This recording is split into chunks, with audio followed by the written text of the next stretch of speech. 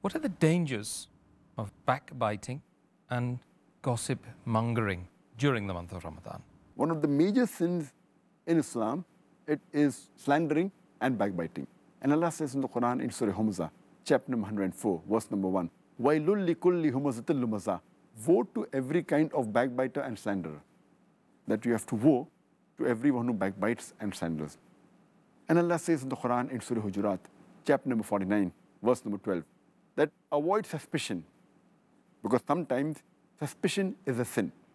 Do not speak ill about anyone behind the back. Are you ready to eat the meat of your dead brother?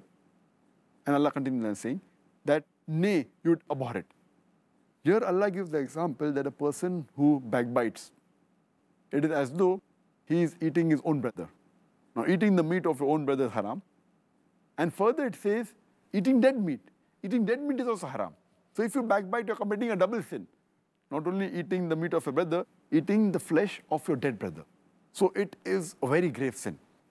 And our beloved Prophet Muhammad said, it's mentioned in Sahih Muslim, volume number 4, hadith number 6265, where Prophet Muhammad asked the Sahabas that, do you know what is backbiting?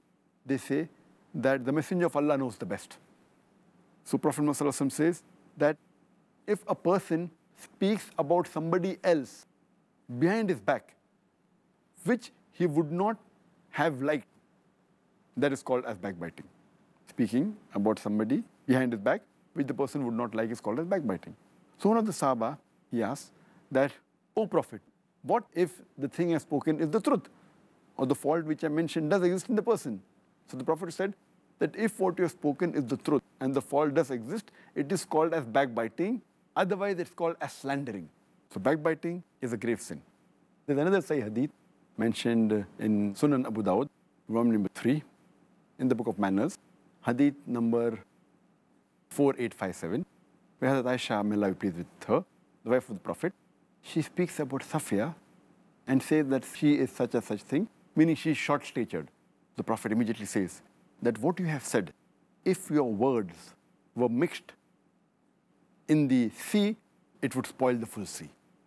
Further, it's mentioned in Sunan Abu Dawud, volume number 3, in the book of Manners, hadith number 4860, where it's mentioned, Anas, may Allah be pleased with him, he says that Prophet Muhammad said, when he was taken up to heaven, that he saw some people whose nails were made of copper, and they were scratching their faces and their breast. And when he asked that, who are these people? So the reply was, these are the people who backbited, indicating that backbiting is a grave sin. And it is one of the major sins which people should abstain from. And many of us, they do it unknowingly, not realizing that it's a grave sin. We should abstain from it. And the Prophet also said, it's mentioned in Sahih Bukhari, volume number 8, in the book of Manners, hadith number 6056, a rumor monger, he shall not enter paradise. So these hadiths we come to know that we have to be careful, we should guard our tongue, especially from backbiting and gossip mongering.